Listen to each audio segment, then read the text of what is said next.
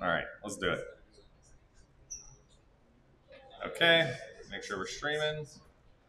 Are we streaming? Are we live? Hello. Let's like take forever. There we go. Link should just be automatic. Don't you guys think? Yeah. Wait, not yet. I'm getting into it.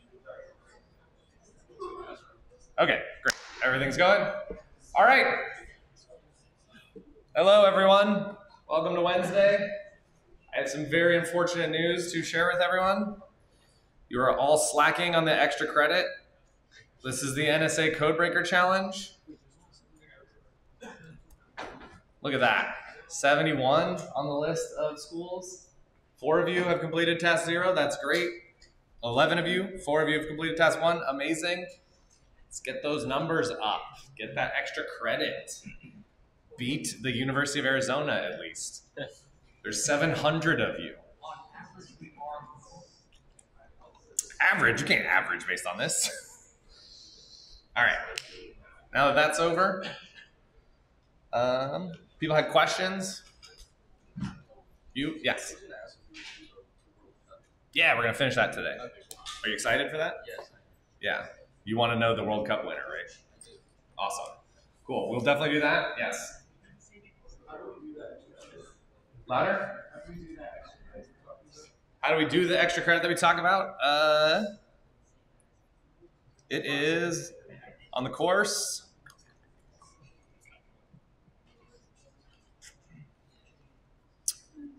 It is in the syllabus. We talked about it on Monday, so you can go check out that recording. But we have, we added the NSA Codebreaker Challenge as extra credit. So follow these steps. 4 people have already done it correctly and added me as a follower so I can see the progress. So go to these steps and crush everyone else.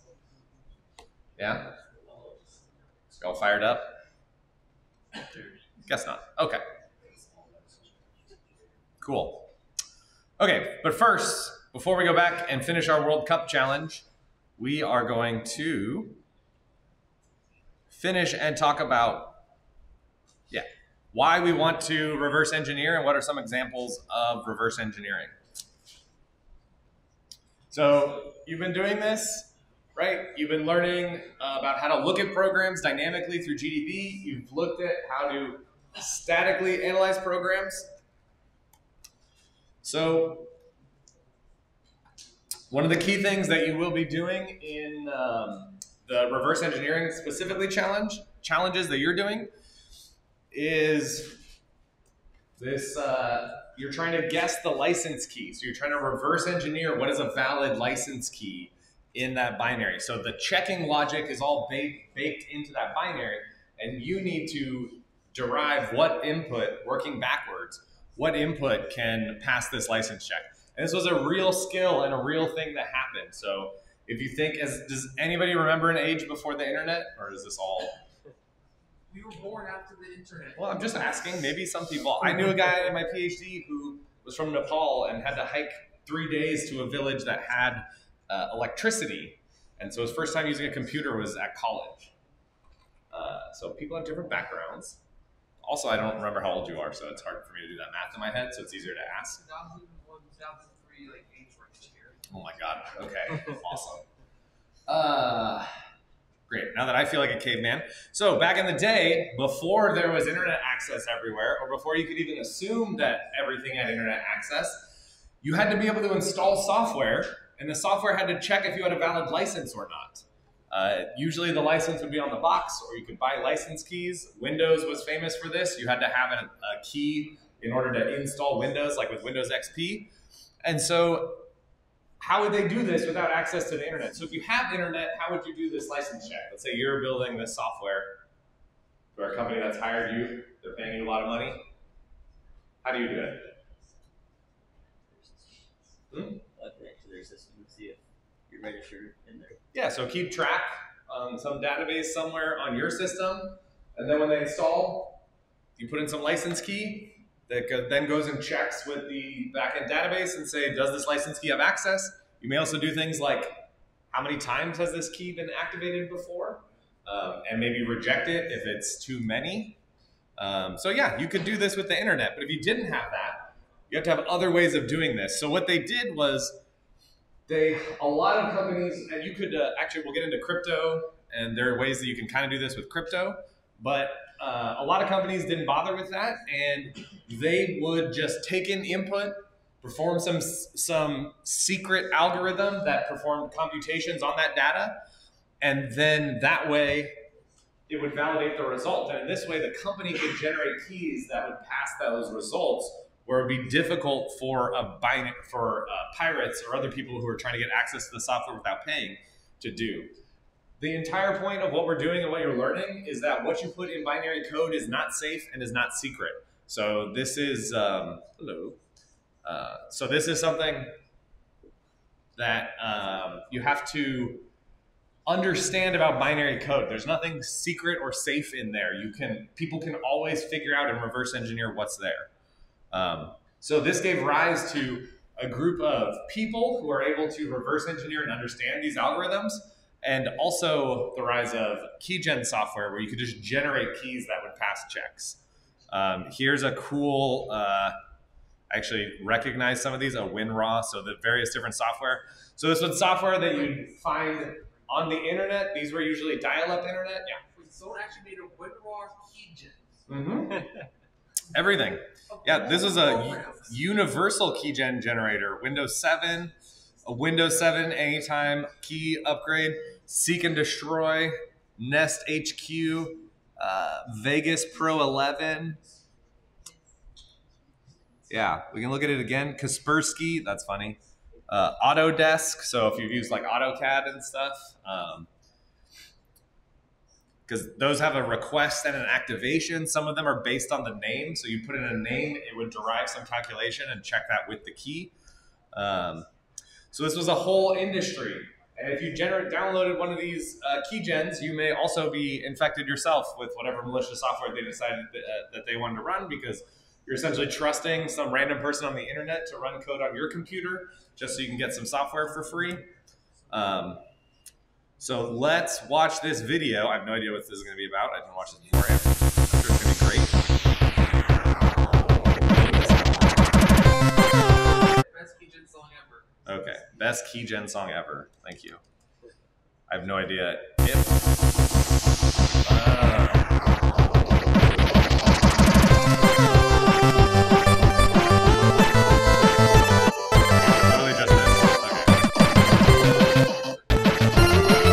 So if you want to get more into keygen soundtracks, that's just a big. Then you can. But this specifically, this must have been specifically for this keygen software. Okay, that was fun. So I just realized I did not.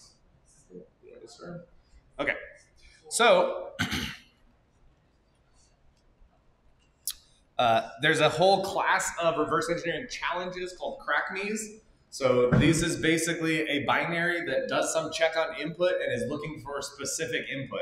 And your goal is to generate, of all possible input, find one input out of all of that passes checks. This is actually the World Cup thing that we're going to get back to that we did yesterday, is a version of a crackme.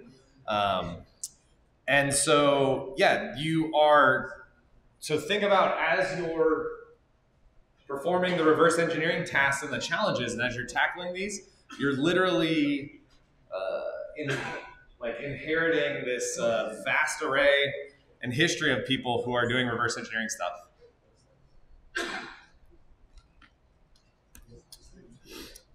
Now, there's all kinds of cool stuff that after these keygens became very popular, software developers started thinking, okay, do we really want to have all of this? Because they're able to easily fix this.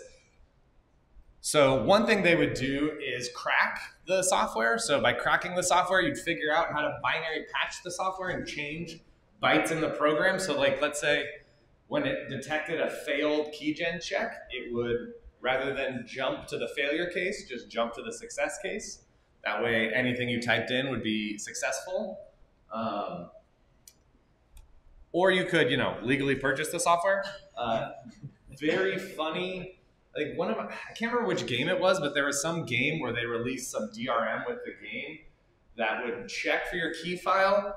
Like if you didn't have a valid key, it would still, you could go ahead and play it, but like at level 4 or 5, there'd just be no door to get to the next level, and you'd be stuck there forever. So the idea is these pirates that were trying to crack the game fixed the first check, but didn't realize there was a check much later in the game that allowed you to have access. And so people were curiously frustrated at not being able to play games for free. But there's a whole lot of techniques. So that the DRM, it means digital rights management. So the idea of how do you control what people do with software that you give them. There's a lot of, it's basically like a cat and mouse game where you come up with some scheme, people break it, new scheme, break it, new scheme.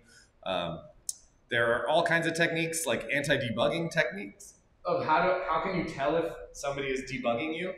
As you go through your debugging challenges, you will realize, wait, with the debugger, I have total power and control. I can do whatever I want with this software.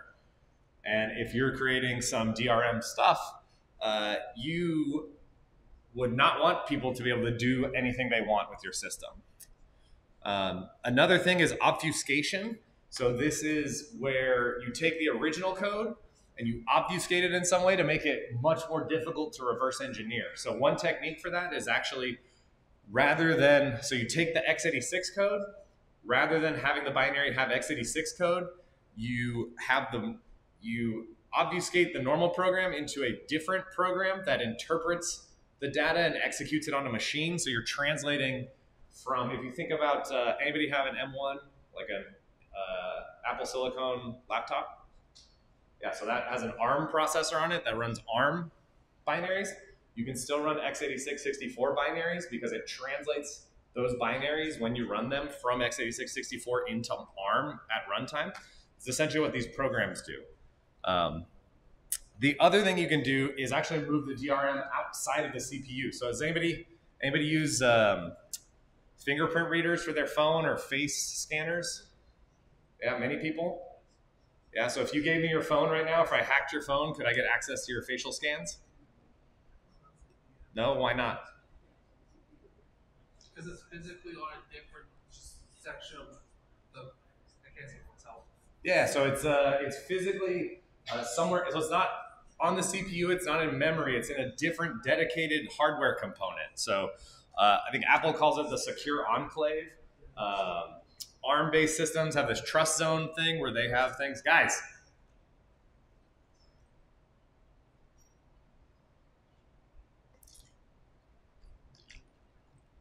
Thank you. So we have the secure enclave, we have trust zones. The idea is move it out of the CPU so that it's protected by hardware. You can have a lot of secret keys that get there. Yeah. If I recall correctly, even the Wii has. It's not like a new idea. Oh yeah, it's an idea that's been a long time in the making. I think getting it to the level where it's performant and works well is difficult. Anytime you're doing hardware, if there's any hardware problems, you'll have massive, and you have a security breach, you have massive problems. Cool. Other types of systems for reverse engineering. I think we talked about this with Minecraft last week. We talked about reverse engineering. So people want to modify and change games. They have to reverse engineer to understand how to interact with those games. The good side of this is making things better and making things fun. Back in my day, we played Diablo 2, and you could get Diablo 2 bots that would automatically play the game and go and kill a boss over and over again and just collect the loot. So you'd get a character, set that up, and just while you're at school, it would go and get loot for you, and you'd check the results when you got home. But that was all from reverse engineering the game. Actually, one of the very first times I remember playing with this was the original Diablo. They had some tool that would look at the memory of the process, like any Windows process. And so what you do is look at the memory, and you could have a thing to show you what changed. So you look at the memory, use a health potion to see what changed and what got higher, and then you could freeze that memory location to that value so you could have infinite health. All kinds of stuff. But the dark side is that people use this to cheat in online games with like aim hacks and wall hacks. All this kind of stuff is all about reverse engineering the game and how it's working.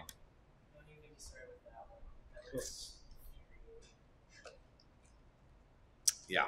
So lots of applications for reverse engineering.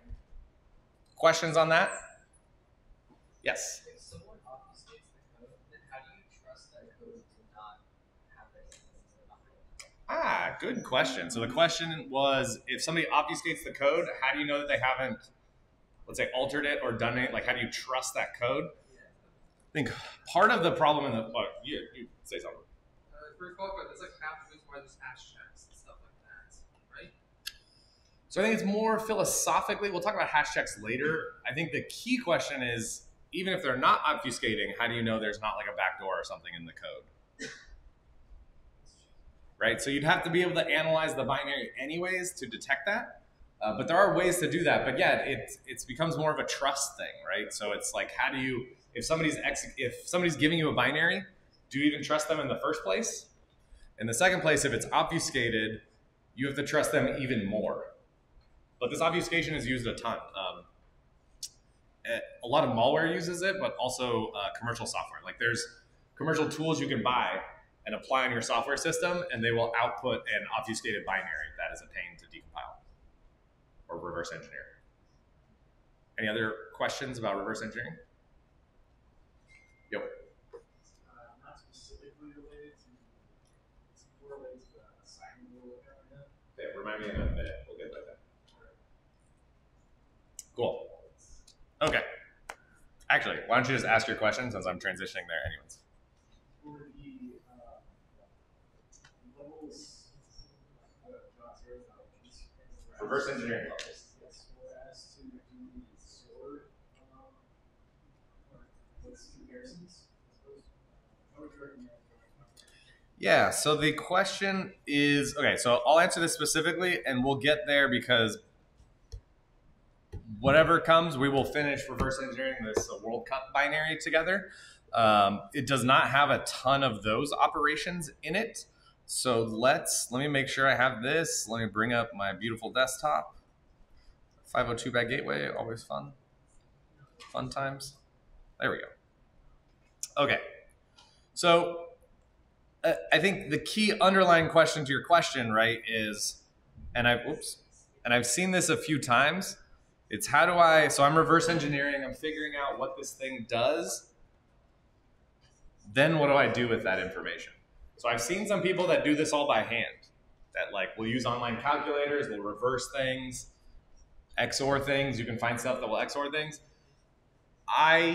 You could definitely do it. You can actually 100% do all of this on paper if you wanted to. You actually don't need a computer for any of this. Some of you are raising your hands. It's slightly terrifying me because you are taking a, what kind of a course is this? A pen and paper course.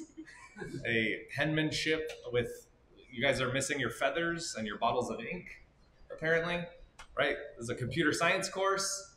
You can program things. You should use that superpower of programming at any point you can to save you time and effort, including in doing things like performing calculations like that. So my suggestion is to write code that does this. And part of the reason that you wrote way back in module 1 when you were doing web requests with Python was to dip your toe and get familiar with Python. You can use any language you want, but Python is a great language for doing this kind of like one-off little thing. So for instance, if I was demo.py, why is that so big? Let's do this. Okay. So if I was doing something like I wanted to, oftentimes I would define a function. So if I wanted to say like, oh wow, that is really bad to read, huh? Okay. Okay, no window. Let's do the good one. Okay.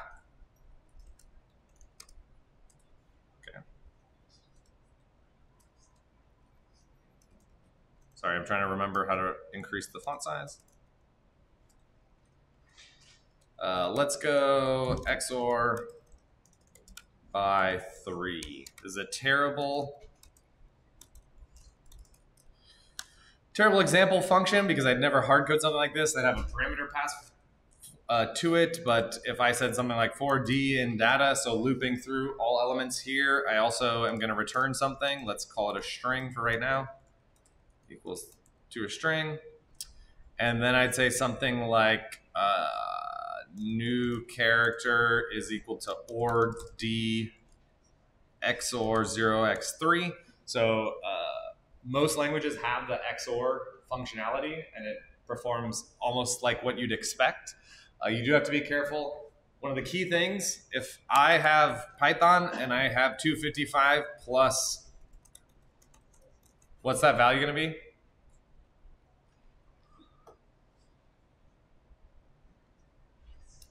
I don't have to say the actual one. It'll be the big number, right? Big number. I can keep adding zeros. It'll still be a big number. What if I did this in like C?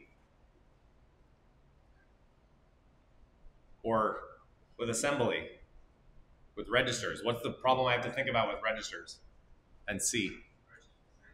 The size of the registers, right? I can only keep track of 64 bits of information. So this is one of the things that can bite you when you're reverse engineering something from a binary and you try to code it in a language like Python. If you're not very clear about dealing with the overflows, but you can actually do this very well by doing something like ANDing it with, if this was a, let's say a 32-bit number, that'd be what? How many bytes? 1, 2, 3, 4. Hey, you lost me. What is it doing? Dude, this thing is like frightening me. No, it's looking at me now, but it was like taking a break. I didn't tell that robot to go take a break. Okay. You can do something like this to limit the results to only be, this would be 1, 2, 3, 4. So 32 bits would be the max there. By ANDing it with all ones, you're limiting the result to only be 32 bits. This is a tip that comes up. But back to our function. So we have a new character. So we take ord, gives us the, from a character, the ordinal from 0 to 255 of that character. XOR it with 3. Append it to, but it's an ord right now, so I need to call the character function to turn it back into a character.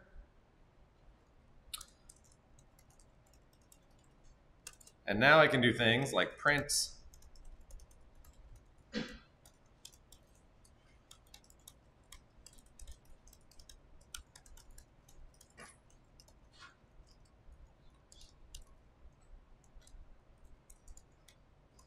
I don't know what this actually is going to look like, but we'll see.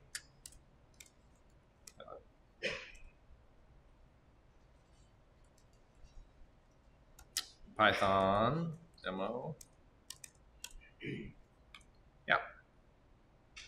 So it's doing it here, hex -c, which I showed before to actually look at the hex files. Yeah, so this to the new line. So that's that first string all XORed by 3. So now I have a function to do this. I could have that function be where I pass in arguments of what it's going to XOR, and then I can use that function in order to reverse, which makes things a lot easier and repeatable.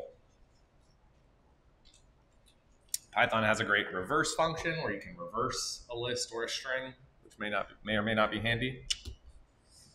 Cool stuff. Okay. Shall we get back to our friend, the World Cup? Any other questions before we dive in there?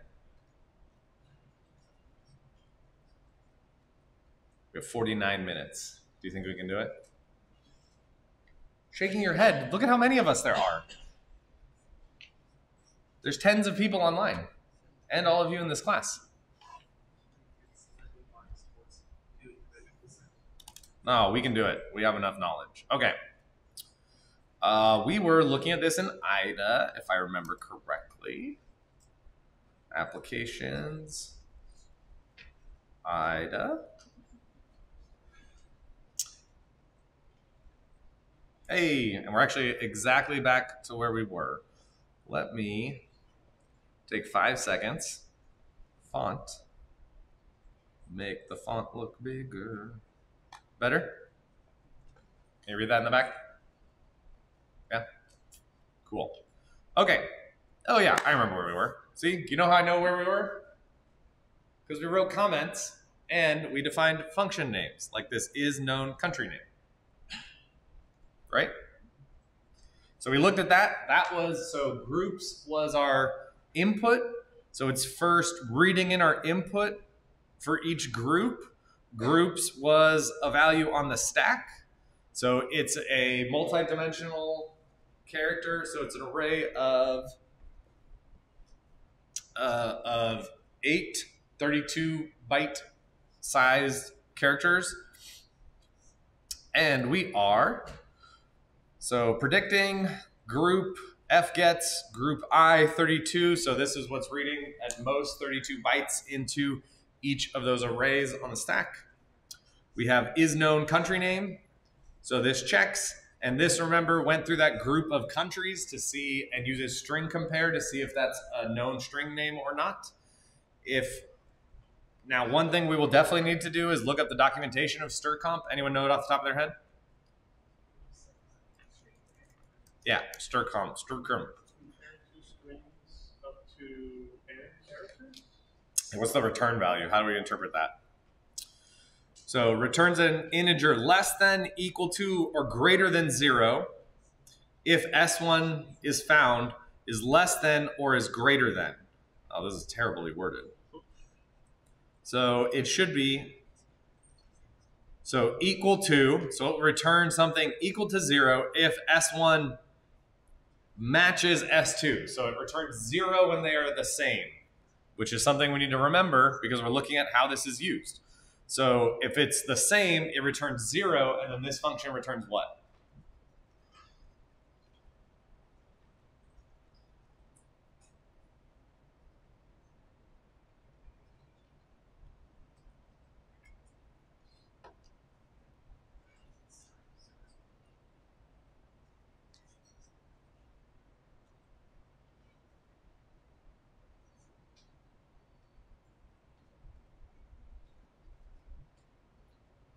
So when does is known country name return 1, and when does it return 0?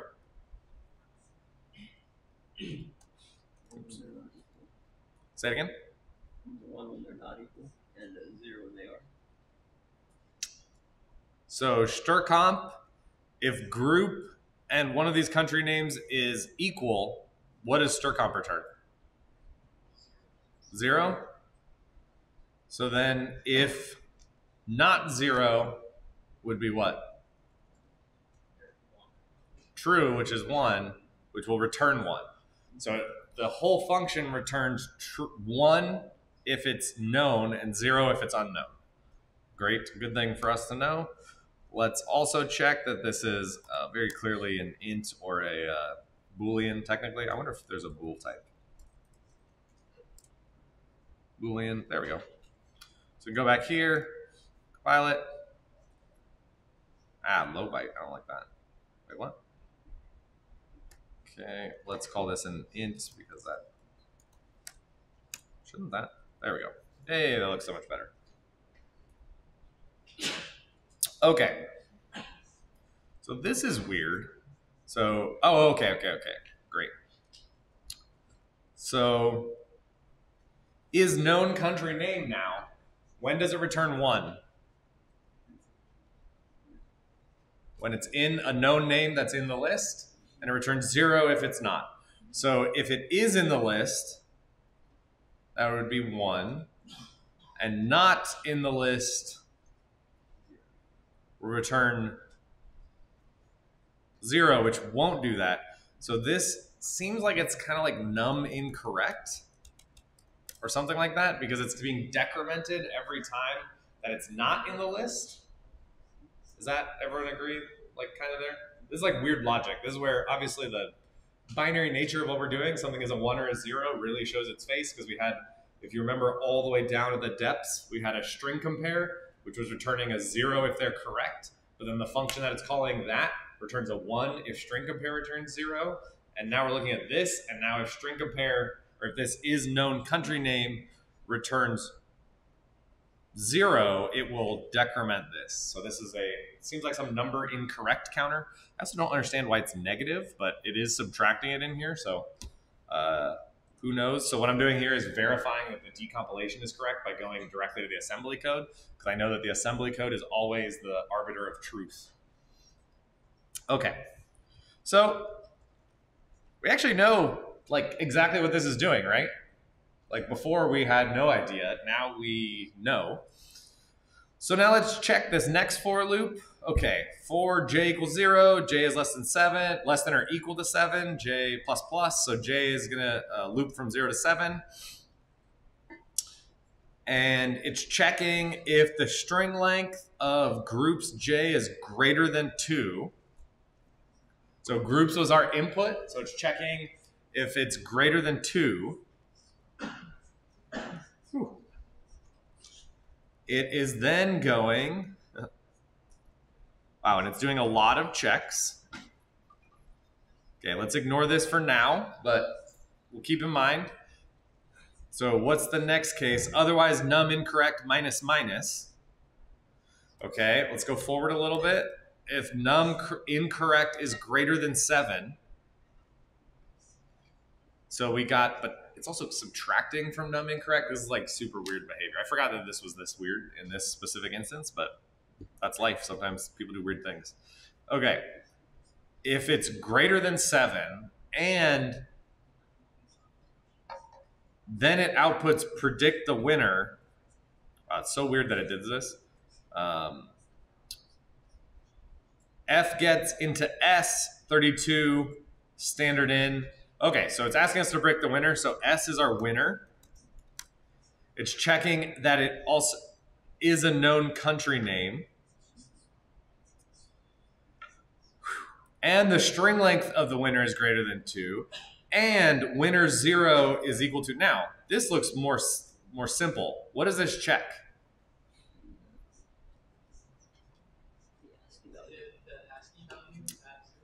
Yeah, so this is winner is just a character array. So winner 0 is the first byte of that.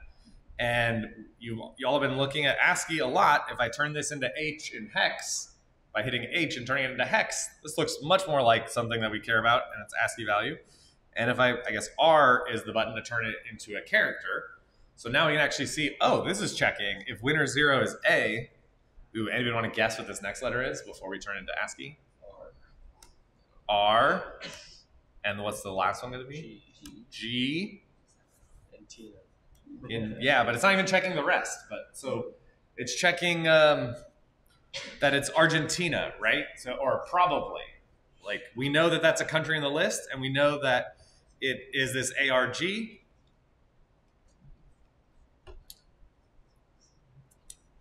So somebody online is saying maybe num incorrect starts at the maximum number of possible correct. I think that's true, except num incorrect here starts at 0. That's what's very weird, which I guess makes sense because you've gotten 0 correct, but why would you start at 0 and then go around and go negative?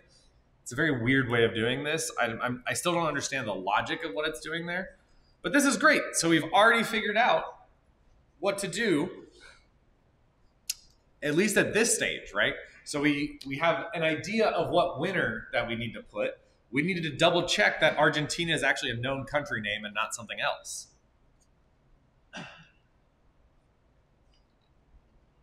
Okay, should we try to look? So what's the other bit of code here that we haven't really dug into? Yeah, the whatever it's doing here, right, of these groups. So, whew. Okay, how do we break this down? So, let's check.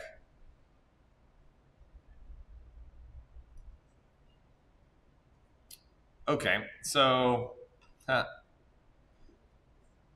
what kind of looks like when you're looking at it almost like a series of equations? Is anybody else kind of getting this? Like V3 is equal to not J and groups 0, 0. Ah, groups. What was groups again?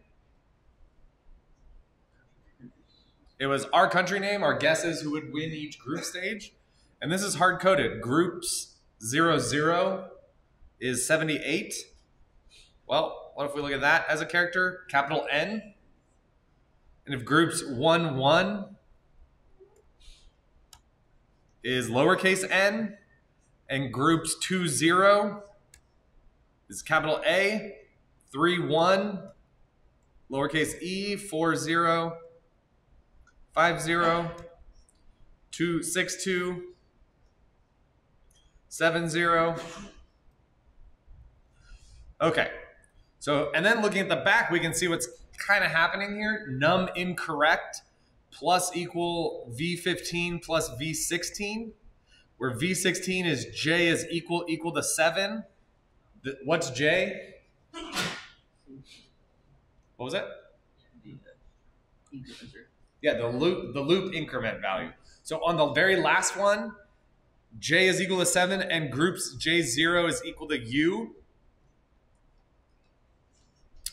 15 is 14 plus 13, and 14 is J is 6, and group 6-2 is equal to A. I think what's happening here, my intuition is we're doing this loop over it, but then we have like a switch statement in the middle or something that was checking like if J is 0, meaning it's the first element, then check 0, 0 is N. If J is 1, then check 1, 1, and how it got compiled, it just got compiled into this insane statements for all these things. And then each one is using this and incrementing it, and then I think num incorrect is getting added. But on if we think about it, each loop, what values can J have? 0 through 7. So either J is going to be 7, it'll be 6, it'll be 5, it'll be 4, it'll be 3, it'll be 2, it'll be 1, or it will be not J, which will be 0.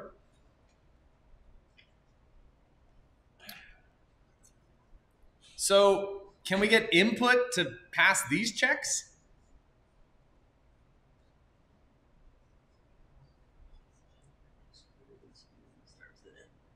Yeah, so we need a country name for group 0 that starts with an N. And what about to pass this check? Second group, the second letter starts with a lowercase n. Do we know which names are valid? Oh, yeah. Yeah. So now we can now we have a plan forward.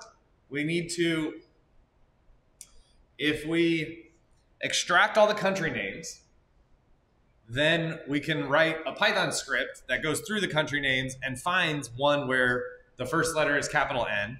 We can find one where the second letter is a lowercase n. We can find one where the first one is a capital A. We can just use Argentina here, but whatever. Like I mentioned, we want to script these things, not just, I don't know, do it by paper. One where the second character is an E, and so on. So we have our constraints here. We have our data. We can search through our data for things that match, and then that will generate input that should pass. And we'll just know for the last one, what should we pass in to predict the winner? Argentina. Cool. All right. So the question should be, how do I get this out of there? Right? It's kind of a pain. So there's actually a lot of techniques you could do. One nice thing is we can see here that each character, there's the string, the country name followed by a 0. There's actually all kinds of ways to do this. This is where, I don't know. Do you want me to show you some cool editor stuff so I can convince you that Emacs is better than Vim? Yeah? Cool. Okay. So one trick I've used, you can actually, the nice thing about this is it's just copy pastable. So I can just copy all of these countries. Just this raw text. Maybe we'll do it a couple different ways. Copy. Open up my handy dandy Emacs. Emacs World Cup. I already have a solve. I like calling them solve.py. The pwners like to call them x.py for exploit, but it's more of a reversing, so I feel like solve is better. But let's do that. Okay, open it up. Okay. Okay. So now I have all of the text that was in there in here. Oh no, it doesn't have my Emacs set up. We will try to do all this. Okay, Emacs has this really cool feature of defining macros of what you're doing. So what I'm going to do is start defining a macro. I'm going to search for the first single quote character, go forward, backwards, delete all of that. I will then go to the next single quote character, backwards, kill the rest of the line, go to the next line, go to the start of that, end the macro, and then just repeat it over and over again. And then I've got all the countries like this already. Then we want it in Python. So I can go back to the start here. Oops, I keep typing in the wrong character because my keys aren't quite set up exactly the way I want. But then I can do the similar thing here. Start a macro, double quote, end of line, double quote, comma, space, delete that, and then end the macro and just rerun it for everything here. So now I have my countries all here.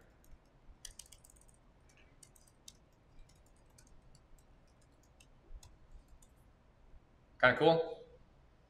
So like very quickly, turning it from that list of data into a list like this. You should also be able to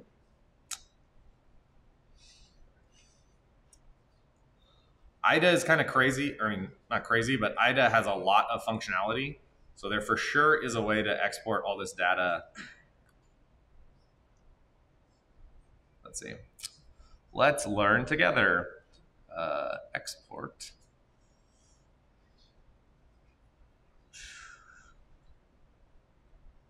Comments, segments.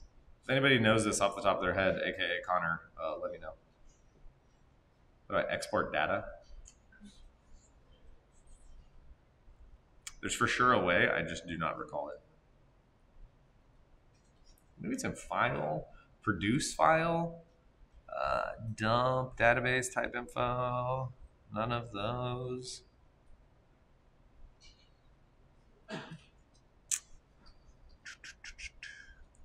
As you can see, I have the way that I do it, so I usually don't look up other ways to do it.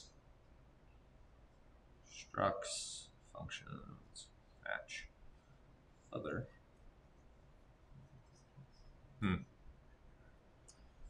Okay. Right click, we'll try right clicking. Copy, we just did that, thank you, that's useless. Okay, I'm gonna let Connor look into that while I go do something else.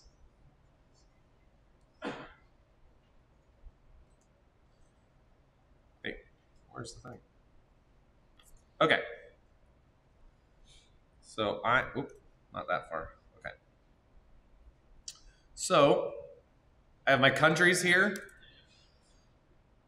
I'm going to do a lazy Python script and not worry about a main file or anything. This is kind of one of the things you need to deal with when you're on a time crunch of like a CTF challenge. You're just like, let's code something up that works. Let's not worry about making it beautiful.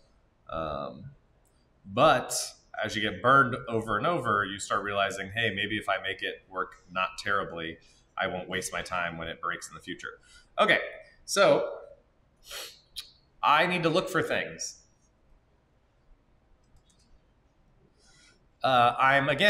So I could write something that loops through all of these, looks for something where the first character is an n, the second character is a lowercase n. I could define that. I could search 8 different times. Again, I'm a computer scientist. I don't like repeating myself and just writing the same code over and over. So I'm going to write a function because what am I going to try to do here? Find country by, and it will be the character and the offset, right? So a function, and I'm even gonna, I guess went on a rant talking about why you wouldn't want to code nicely here, but example, I want find country by, if I say n and 0, then it should return like, what's the company that starts with n? Netherlands, right?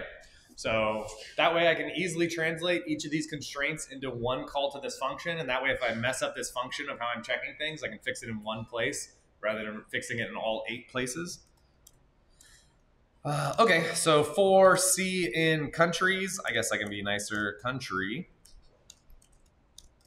in countries. Oh, sorry, can you see that?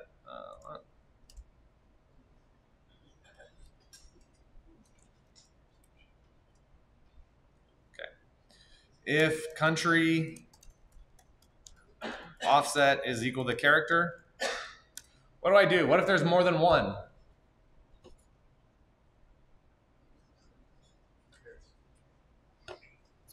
What was it? Who cares? Why do we not care? We shouldn't just default to who cares. That would be a terrible way to go through life. But why do we not care in this scenario? Because there isn't really another check to. There's only one check. And the check doesn't care if it's the first one, the second one, the third one, the 10th, the 20th check, right? It just is looking for the first check. So return country. What happens if we don't do it? What if we get through all the countries?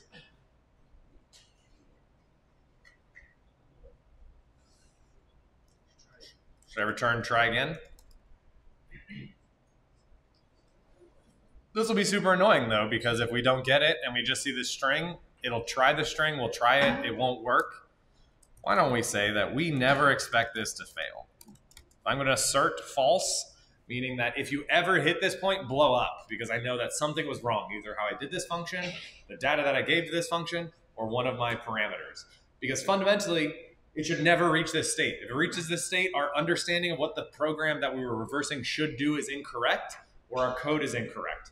But we don't want to get into a case where we return none, or return the empty string, or return something else that will screw everything up. Yeah, is that a hand? Okay.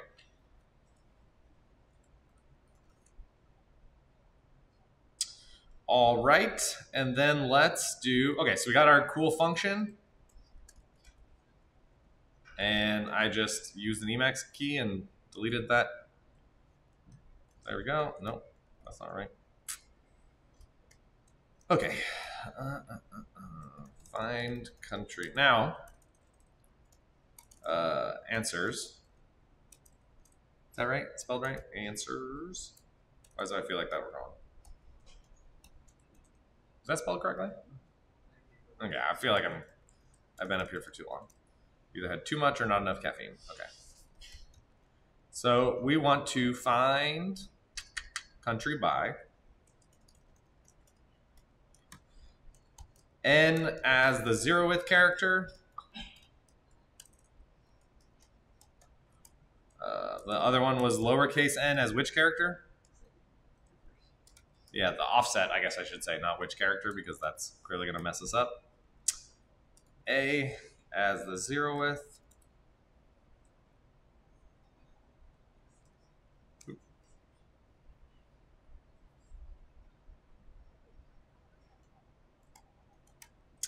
E as the offset 1. That is a 3, keeping you on your toes. It's also a lowercase 3, or lowercase e. 0. This may be another case where I'd actually write a macro instead of doing this, so I wouldn't mess this up. That would help us avoid these errors. This is also why this can be very frustrating if you're doing a CTF and you've been up for 12, 14, 24 hours and you're making these tiny mistakes, which drive you crazy later. So it's nice to have a lot of what's the co-coder thing? Like the pair programmers. There's like a lot of one-to-many pair programming. B0, A2, 0.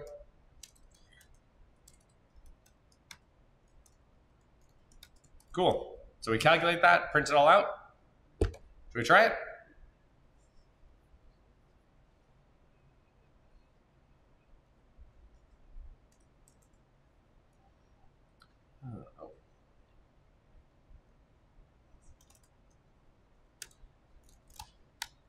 Okay, Python.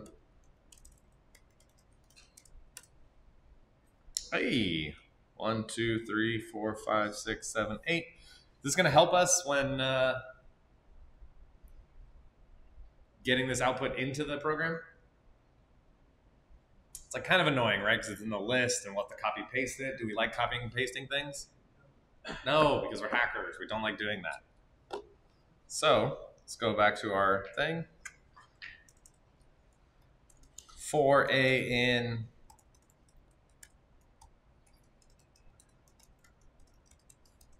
Now we're printing it all out.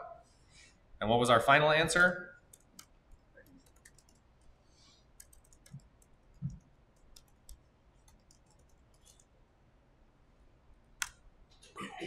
Now what if we pipe this to the program? Did we just solve this? Hey, there we go. Got to the successful one. Pretty cool. We just reversed that program. We figured out exactly what input it wanted. And funny enough, did we even care about what that number incorrect was doing? No, because who cares? I don't know. We always gave it correct input. There may be a way we could have given it input that still worked. Maybe we just give it the NE or something, but I don't know. Who cares of dealing with that crap if we give it the exact input that it's expecting and everything works. Okay, great. Somebody said on the Twitch that you should be able to, in IDA, back to our handy dandy data, be able to do Shift E. There we go. Cool. Okay. So let me see here. Shift E for export, I would say. Let's see. Hex string, string literal. Yeah, the problem is these are all like the actual raw bytes and you'd need to get them into some other form. I wonder if there's a... Yeah, somebody let me know if there's a better way to actually... Oh, you can do... What was that? You want raw bytes. As raw bytes, but getting that like into a Python program from raw bytes is kind of annoying, right? So like, oh, raw bytes. Oh, this would be, but it'd still have the 0 byte in there between them. That's what makes it annoying. But yeah, you can see these bytes, you can get them in there.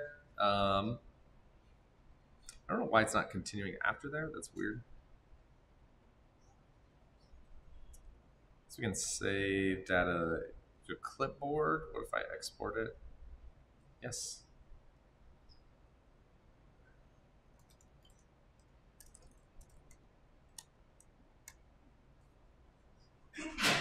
Paste. All right, that didn't work. Anyways, you'll have to play with it, figure stuff out. Questions?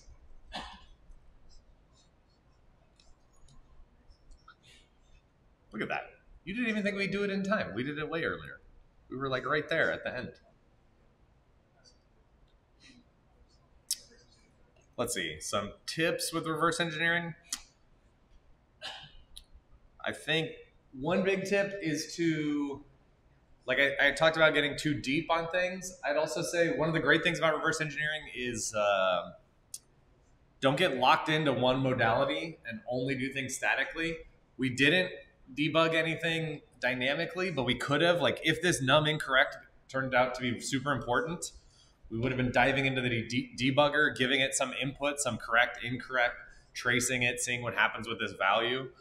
Frequently, I go back and forth between the two tools. Some tips. Reverse engineering is great. It can be great and frustrating because the answer is literally right here. There's no special data. There's nothing to guess.